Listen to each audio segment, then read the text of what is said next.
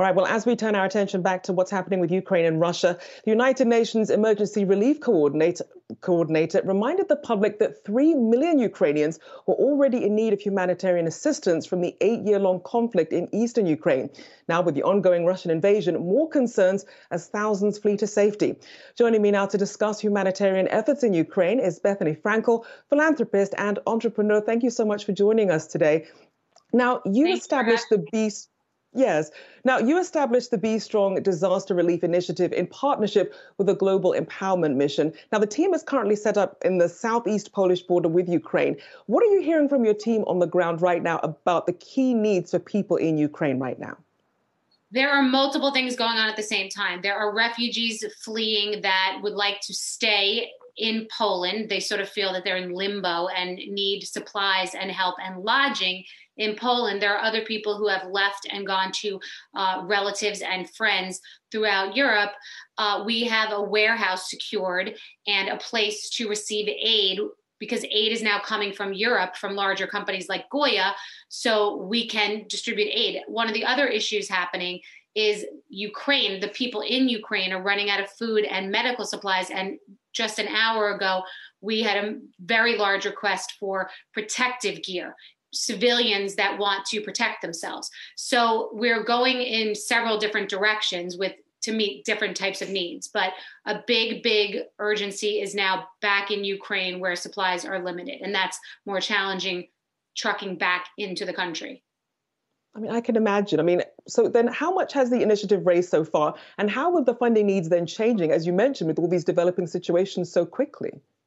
The key to BStrong is transparency at all times. In the beginning, we always say, this is what we would like to do. We never intended to raise this much money. We can have the capability to raise $100 million and execute 100% go into the effort. But we were surprised that by tonight we'll be at $5 million in donations from the average American. These are $50 donations that could get someone a plane ticket to see their family and friends or to go relocate. Separately, the $10 million in aid initially discussed was from our warehouse in Miami, where we have $16 million in aid, and this is 100,000 survival kits. So as a crisis evolves, the needs evolve also. When we were doing the PPE crisis, it started with crisis kits.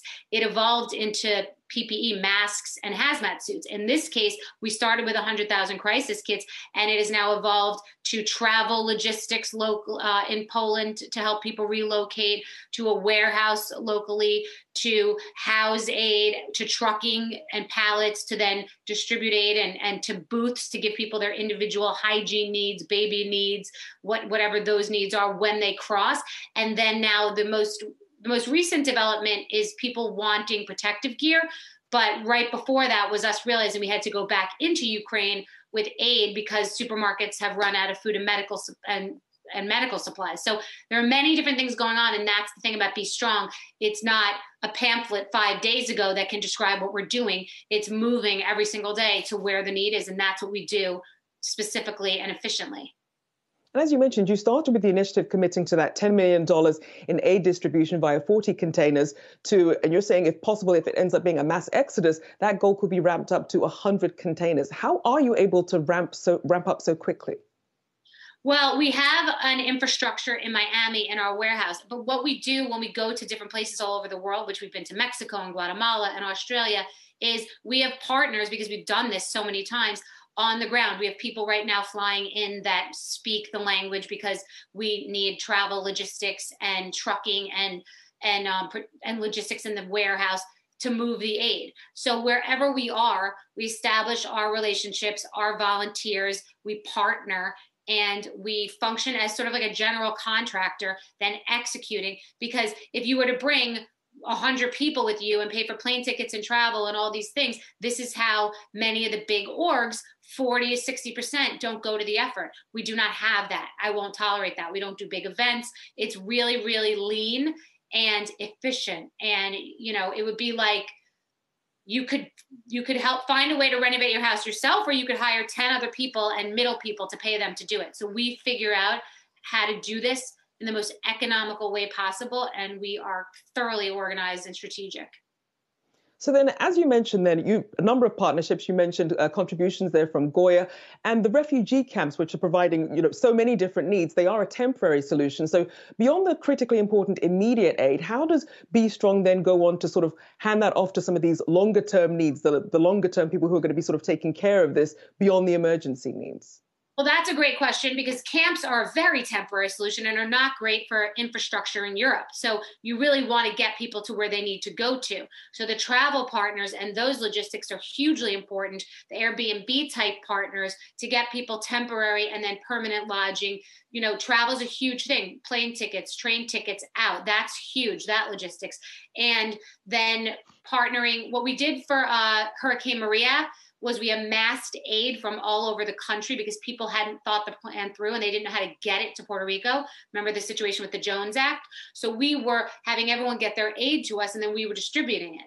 So that's what we want to do here too. Have people from Europe, big brand partners, bring their aid to us at our warehouse in Europe, and then we can distribute it via trucking. So there are many different things happening at the same time. Another thing, like I said, protective gear, helmets that civilians want to protect themselves. That's something for us to get back in. So like I said, it's each pocket has different ways of doing it. People ask about pets. We've seen no pets.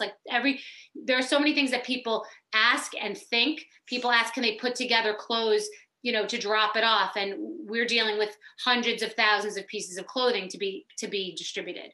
So, and my partners have stayed in Haiti 90 trips after the earthquake there. So you don't just leave when the headlines fade. You stay and you help them with their infrastructure, with relocation. I mean, this is going to be a several month minimum process.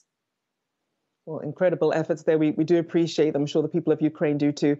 Thank you so much for joining us today. Bethenny Frankel there, philanthropist and entrepreneur. Thank you for your time.